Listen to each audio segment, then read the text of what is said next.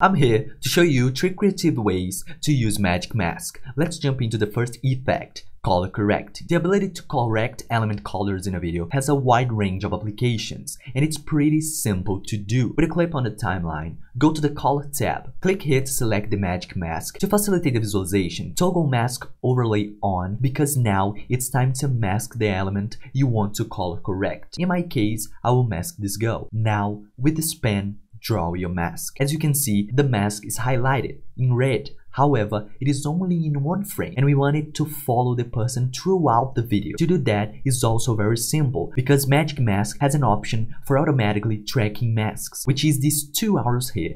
Click on it and wait for the process to finish. It takes a little longer. Look, we have now the mask all over the video. You can turn off the mask overlay in this panel to see all the color information in the selection we will create. For example, we can change the primary colors and the image gain based on RGB and increase or decrease the contrast or the temperature. Not only that, in this option, we can amplify the shadows, dark and white, light and saturation as well.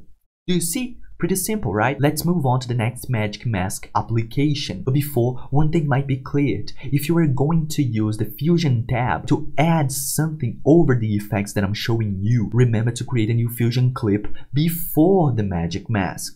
Background replacement is also possible with the Magic Mask. With a clip on the timeline, go to the Color Effect panel, and here is the same thing we did before. With the mask overlay on and this pen selected, you can mask what you want to preserve, which is the environment without the sky. It doesn't need to be perfect, but try your best. By the way, you can use this pen here with a minus to correct some wrong selections on the video. Once you've done it, track the mask throughout the entire video. Deactivate the overlay option and turn the highlights tool on to see the disappeared background. Move to the notes panel, mouse right click, add an alpha output and connect the video to this little circle. Go to the Edit tab, grab the clip which contains the wanted background and put it under your main video. And that was it. How to easily replace a background with Magic Mask. Alright, now follow me to learn the last Magic Mask effect. The cloning effect is somewhat harder, however, I'll show you how to easily run over it. Click on a clip on the timeline, hold out and drag the clip up. Go to the Color tab, with this pen selected, draw your mask and remember, always toggle the mask overlay on to see the mask highlighted. Once you've done it, it's time to track. Click on these 2 arrows here and let the program track for itself. Alright, with the process finished, move to the Notes panel, mouse right click and add an alpha output and connect the video to the output like that. Now, move to the Edit tab. The top clip is our subject, which means our person separated from the background, and the bottom clip is our background. Select your top clip, press Alt and duplicate this layer by dragging it up. In your inspector panel, you can move the video to the left, right, up and down.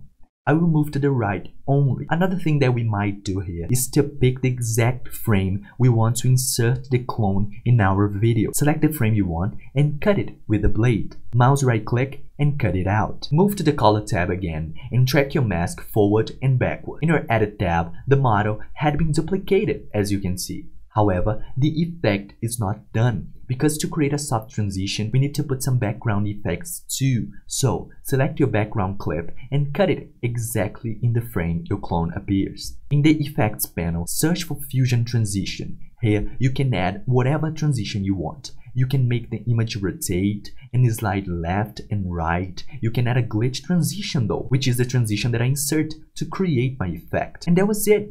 3 different ways to use the Magic Mask. And if you want to learn additional Magic Mask hacks, this next video is for you. Thanks for watching.